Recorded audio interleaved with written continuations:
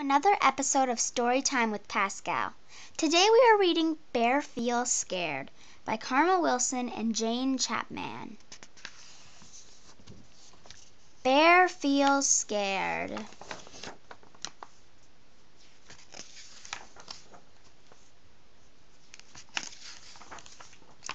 In the deep, dark woods by the strawberry vale, a big bear lumbers down a small, crooked trail.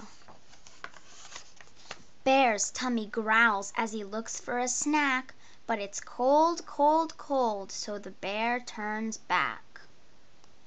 He is not home yet when the sun starts to set, and the bear feels scared.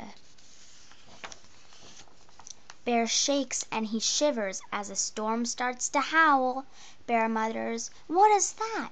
Are there spooks on the prowl?" The path gets dimmer and the sky grows gray. Bear looks to and fro, but he can't find his way. He huddles by a tree and he wails, "Poor me!" And the bear feels scared. Meanwhile, back in the warm, cozy lair, friends start to worry for their poor lost bear. "It is late," Mouse squeaks, and our bear doesn't roam." "There's a storm," cries Hare. "Shouldn't Bear be home?" Wren tweets from his perch, "We must all go search. What if Bear feels scared?" The friends bundle up and begin to prepare. They form a search party for their lost friend Bear. But Bear is all alone and he sheds big tears. There's a noise in the forest and he feels big fears. Bear trembles in the wind. How he longs for a friend. And the bear feels scared. Badger lights a lamp and he shouts, "Let's go!" All the birds search high while the rest search low. With a flounce and a flutter they set off together.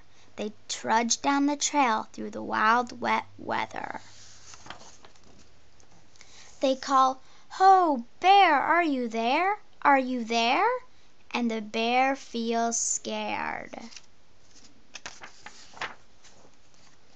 But he perks up his ears. Is it Mole calling out? And is that Hare's voice? Does Bear hear him shout? Wren, Owl, and Raven all squawk from the sky, "It is Bear! He is there!" And they sigh big sighs. By a tree waits Bear, 10 feet from his lair, and the bear looks scared. With a flap and a flurry all the friends gather near. They give him bear hugs and they calm his bear fears.